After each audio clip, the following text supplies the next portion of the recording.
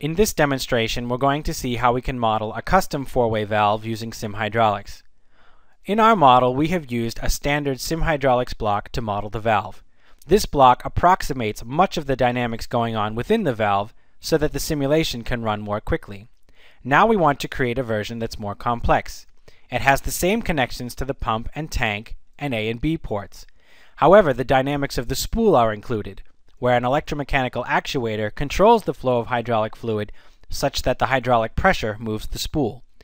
This connects the pump and tank to the A and B ports and can operate in both directions. We also want to include the effect of hydraulic forces in our valve, where as the hydraulic fluid flows past the spool, a hydraulic force acts to close the opening. We want to model this valve within the Simulink environment using Simscape and SimHydraulics. This is what the valve will look like, and we'll see that we can enable and disable the hydraulic forces. We'll see the effect this has in simulation. I'll now move over to the model so you can see how this is done. Here is the model that we're working with. A double-acting hydraulic cylinder extends and contracts to position the bucket at the end of a backhoe arm. The backhoe arm has been modeled using SimMechanics. Here you can see a three-dimensional animation of the backhoe arm.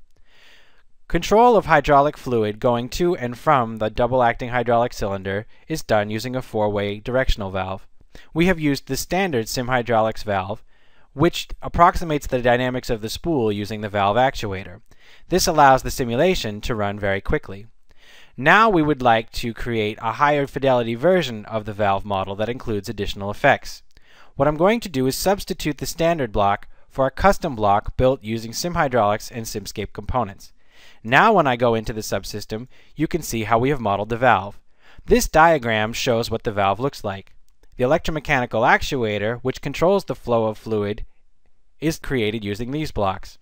Hydraulic fluid flows in and out, and the hydraulic pressure acts to move the spool. These hydraulic passages have been modeled using orifice blocks. The pressure, the hydraulic pressure that is applied to the spool, is done through this connection. Going into this subsystem, we can see the blocks that were used to model the spool.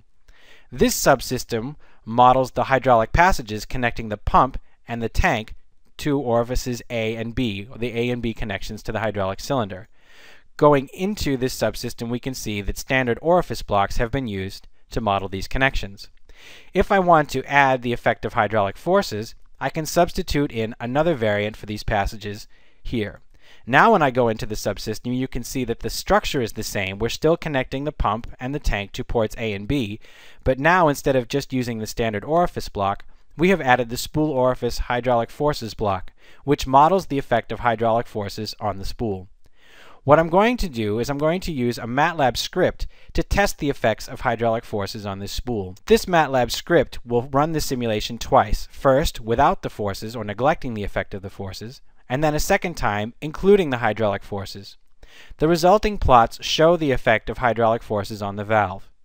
You can see that using Simulink, it is very easy to add or neglect forces in your model, as well as to substitute in different variants of the valve to have the level of fidelity that you need. In this demonstration, we have seen how we can model a custom four-way valve using SimHydraulics.